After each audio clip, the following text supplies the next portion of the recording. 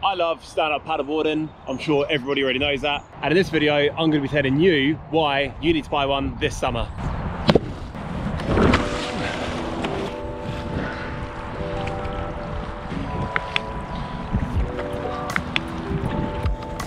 Now, the most obvious benefit, and the one that smacks you in the face, is it's good exercise. It's a great full body workout, does your upper body, your core and your legs, and you can make it as intense or as easy as you want. If you want to power through 20k non-stop, then you can do that. If you want to amble on down the river and have a nice relaxing picnic somewhere, then again, you can do that as well. And of course, it's great for your mental health. Everyone knows the connection between physical exercise and your mind. Surrounded by nature, and look at this. I'll take this over 4 walls any day of the week. It's also a sport for everyone, no matter your age, your skill level, how good you think you may or may not be. Everyone starts as a beginner. And if you think skill level is the only thing that's stopping you giving it a try, give me a message. I guarantee I can make you stand up on a paddleboard within an hour, easy.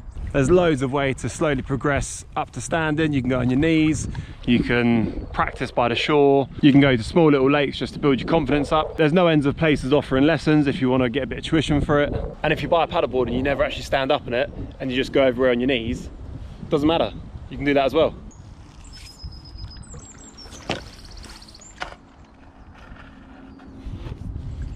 Now, I agree that it's not a very cheap thing to get started with. Once you've got your paddleboard, your wetsuit, your waterproof bag, your buoyancy aid, etc, things can add up. But once that initial investment's been made, you've got cheap weekend activities for years and years to come. And like everything, you can spend as much or as little as you want.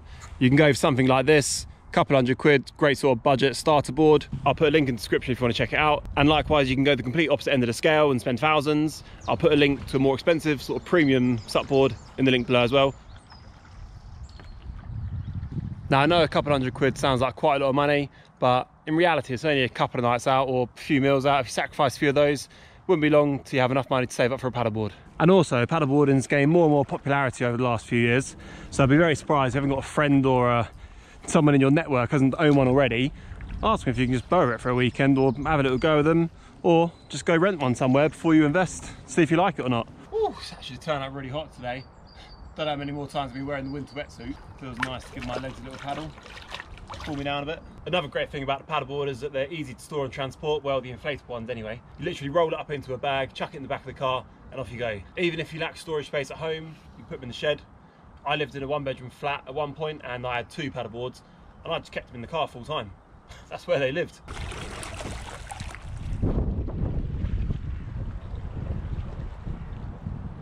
It also gets you out and about in nature and explore places you've never been before. Like the footpath around here is on that side, but what's to stop me going over here and sitting on this tree? Nothing. Oh. Happy days.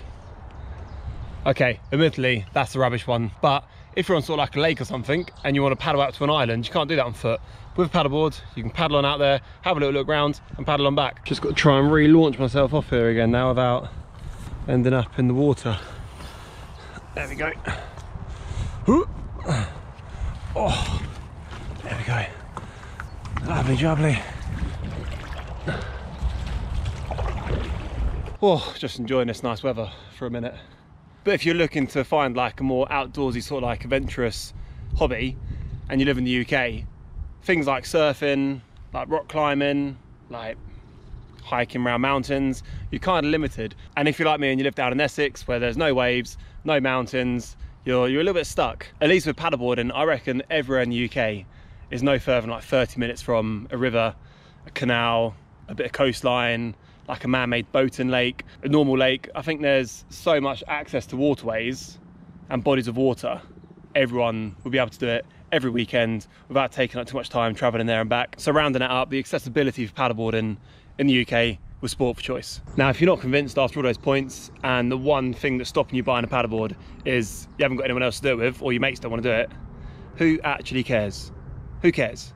If none of them want to do it, buy one, make new mates. There's loads of Facebook groups where you can meet like communities that are into paddleboarding. They organise like free events and trips, you can go out on them, or just like me, just go and do it by yourself. It's just as much fun by yourself as it is with like a group. Do your own thing, be the boss of your own time and your own enjoyment, and take the plunge.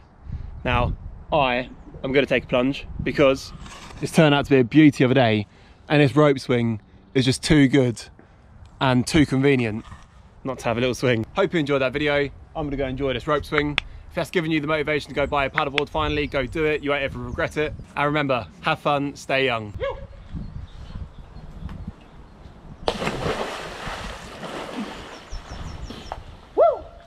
This tree route literally provides the perfect ladder to get in and out of the river. Thank you, nature. It used to be so much better. You used to be able to get a right good run up down there and jump off here and do a big loop. But now, like, I can barely get it with 2 hands. And I'm standing on this log.